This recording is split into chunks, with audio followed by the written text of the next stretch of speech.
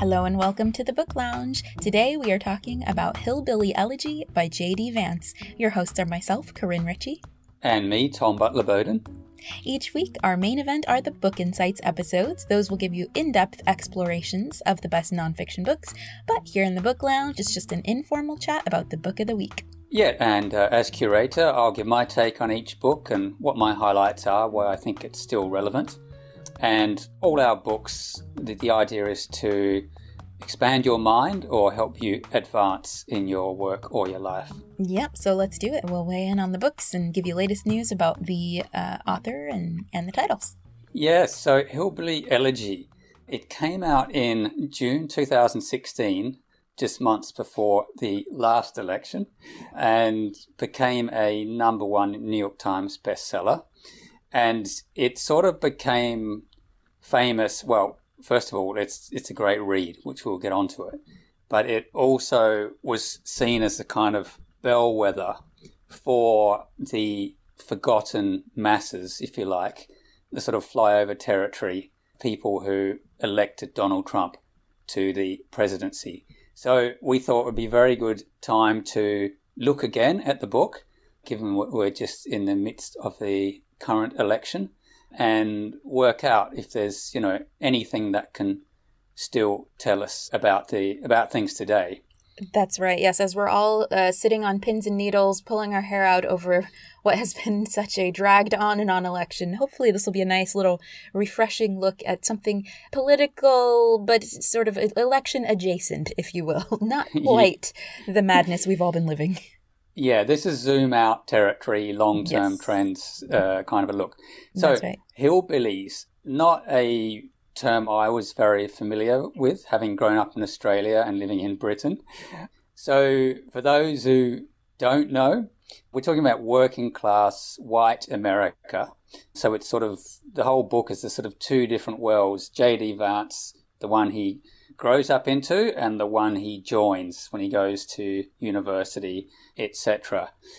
I guess his big points is about the disadvantage of the hillbilly society, things like thrift, hard work, ambition, pursuit of knowledge, all these things that most parents in most places try to inculcate into their kids. For him, all these basic things were sort of absent when he was growing up. And another defining feature of hillbilly life, according to him, is this huge suspicion of elites from outside.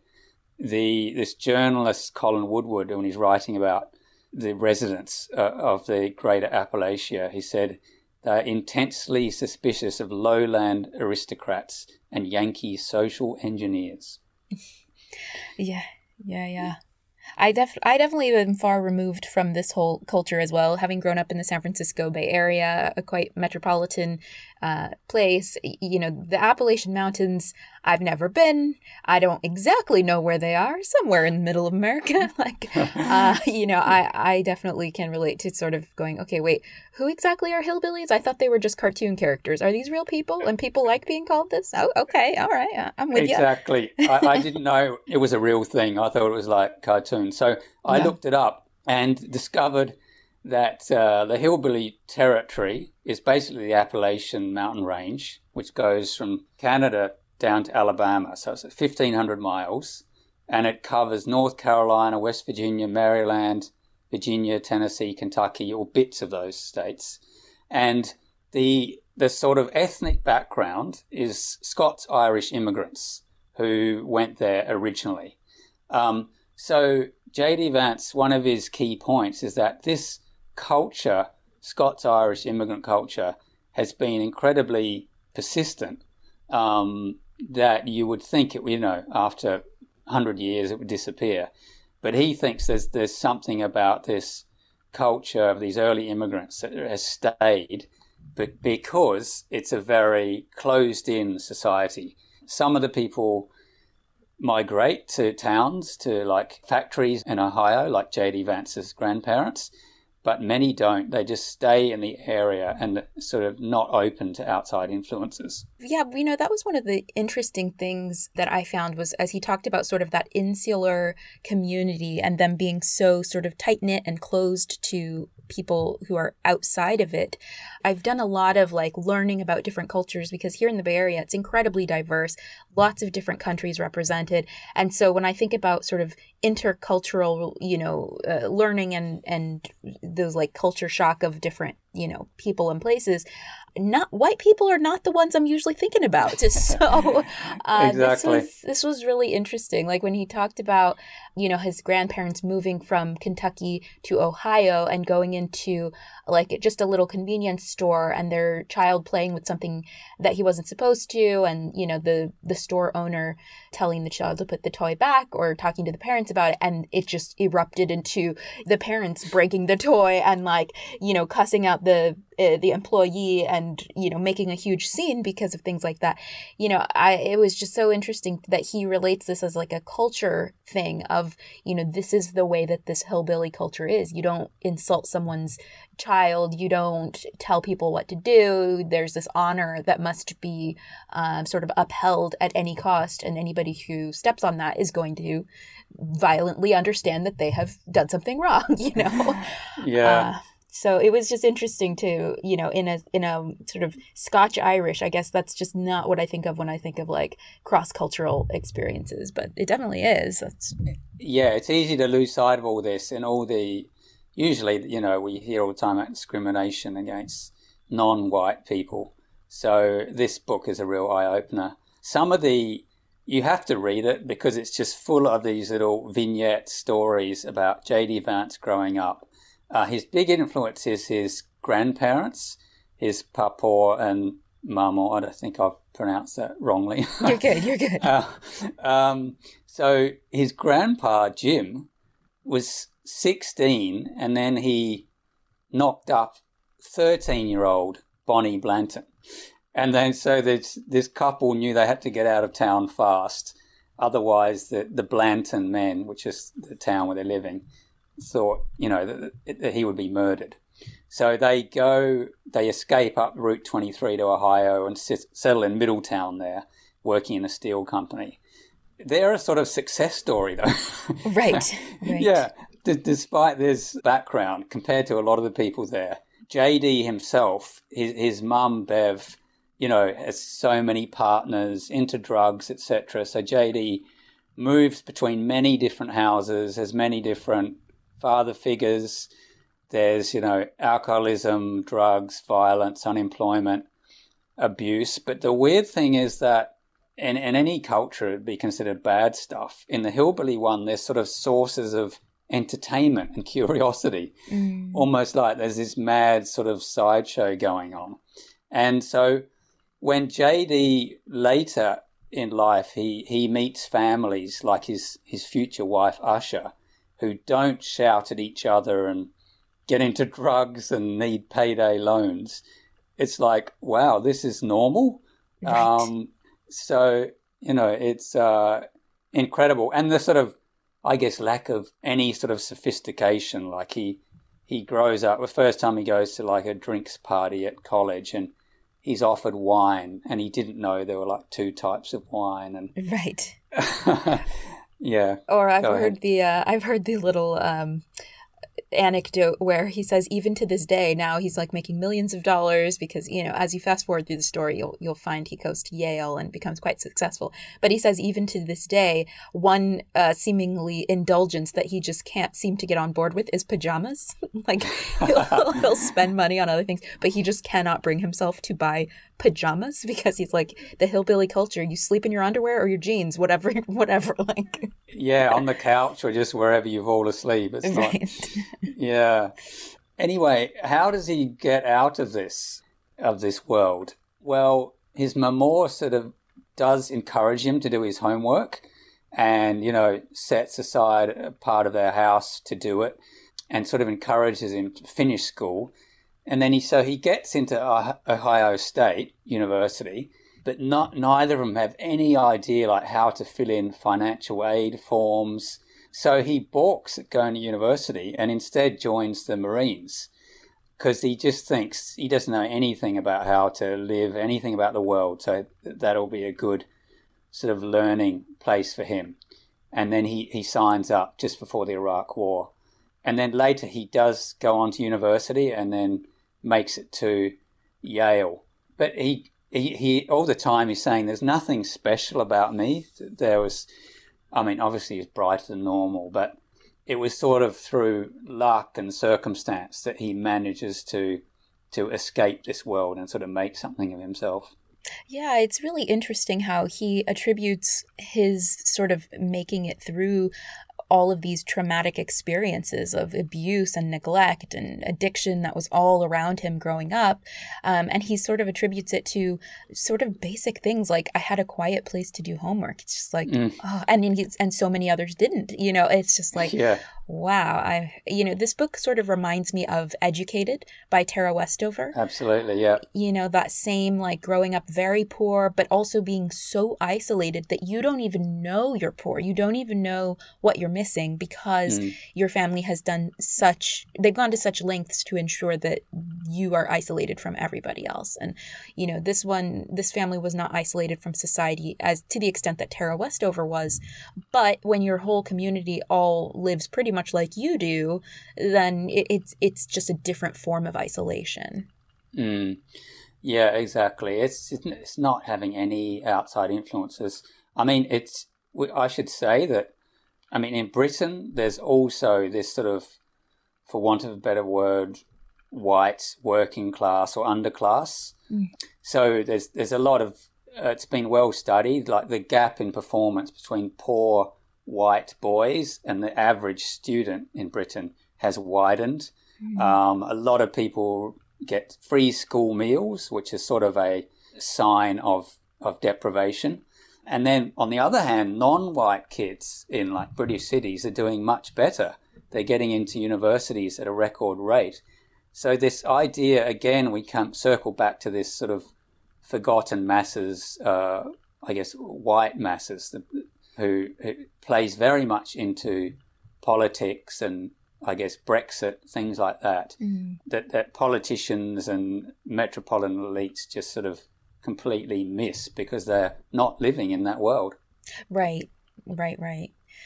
Yeah, just like our book last week, so this is our second memoir in a row now, just like We're Going to Need More Wine by Gabrielle Union, this book also tells the story of JD Vance's upbringing and his life, but it's just as much a social commentary as it is anything else, because he's not just talking about his own personal experience. He's talking about his community. He's talking about a whole group of people that feel marginalized and have this culture of sort of being left out and never discussed.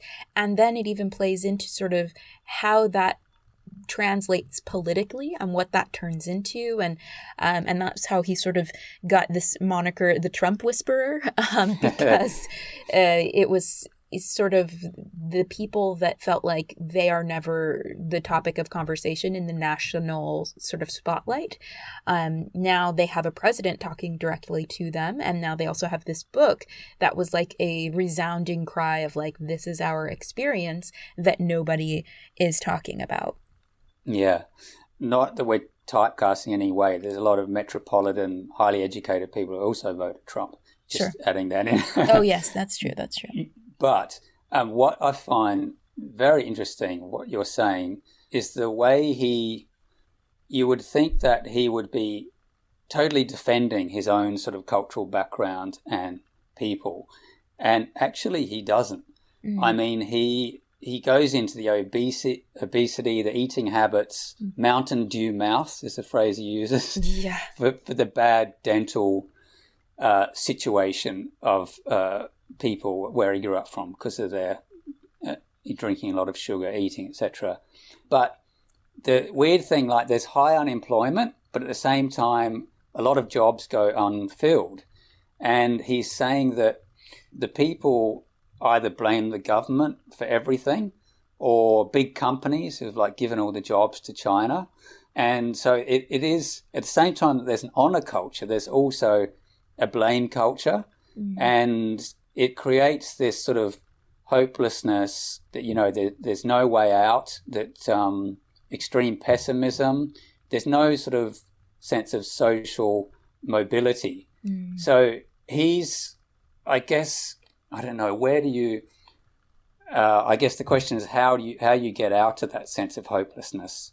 But he does actually lay the blame to some extent, but with people themselves, like there's sort of almost unwillingness to change. It's not just a sort of systemic or social thing. Yeah, that's true. And, there's definitely mixed reviews on how people took that message. So some people see that in a very positive way of, being able to see the things that must change. But others accused him of victim blaming, of sort of looking at poor people and saying, well, it's your own fault for being lazy kind of a thing.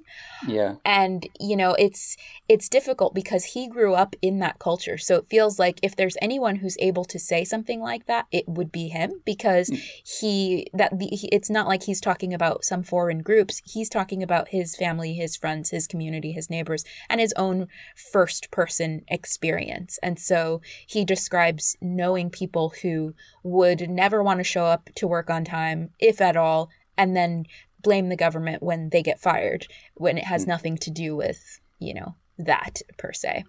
And so those are like the sort of first person experiences that he's talking about. But there are criticisms of his book, and then now it's going to be turned into a movie, saying that it sort of blames poor people for being poor. So there's definitely some back and forth there, some nuance, and it's a fine line. It's difficult to say, really. Yeah. So what's JD Vance up to at the moment? I know he got into venture capital. Yeah. So what is he actually doing right now? Yeah, so through the book, you find out that he has gone to Yale and sort of comes out of that and ends up becoming this like venture capitalist. And so now he's definitely far removed from his, low income hillbilly life. He's definitely a millionaire. Now he's most recently partnered with Ron Howard to, so Ron Howard will be directing Hillbilly Elegy, the movie. It's almost coming out, right? Yeah, it's coming out quite soon in 3 weeks. So Netflix will release it November 24th. It's starring Amy Adams and Glenn Close. Check out our Twitter. I'll post the trailer to the movie on the Book Insights Twitter. That's at Book Insights Pod. So yeah, you can check out the trailer, and it looks pretty interesting. You can definitely tell the whole story centers around, because like we said, the book is half social commentary, half his life experience, and the movie definitely is hard on just his life experience. Like it's all about his mom, Bev, his grandma, Mama, and so those are Amy Adams plays the mother, Glenn Close plays the grandmother. That's well, that's going to be scary, right? No, I didn't even recognize Amy Adams. She looks completely different, amazing. So I'm excited to see how that comes out. But yeah, so most recently, like 3 weeks ago, JD Vance was just talking with Tucker Carlson about sort of his fear of like an Orwellian erasure of history.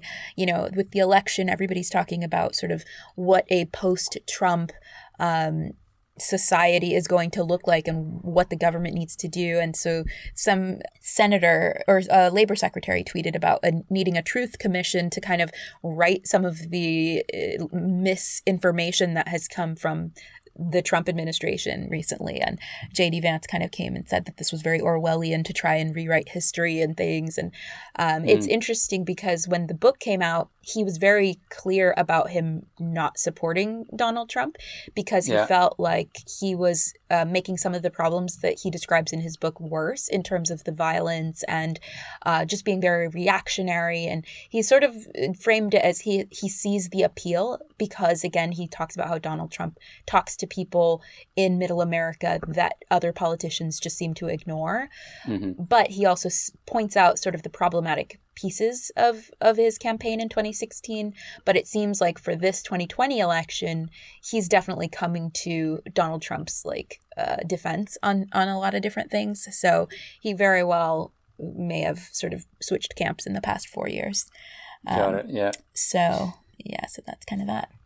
Yeah. Okay. So politics aside, I mean, even if you're not into the sort of social commentary side, the book is just a great read. That's why it's been picked up as a movie. It's very much a page turner, like Tara Westover's Educated. Sort of reads like a novel. So I do highly recommend reading it, I'd give it a 5 stars as a sort of narrative non-fiction. How about you, Karin?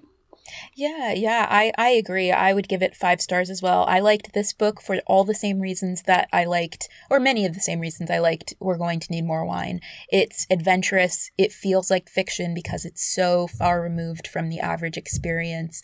It makes you think. It makes you laugh. It's shocking. It's really entertaining and educational. It really gives you an insight into a people group that at least I really didn't know much about, and the psychology is in there too. Like one of the quotes that I really liked was, he says, "For kids like me, the part of the brain that deals with stress and conflict is always activated. We're constantly ready to fight or flee because there's a constant exposure to the bear, whether that bear is an alcoholic dad or an unhinged mom."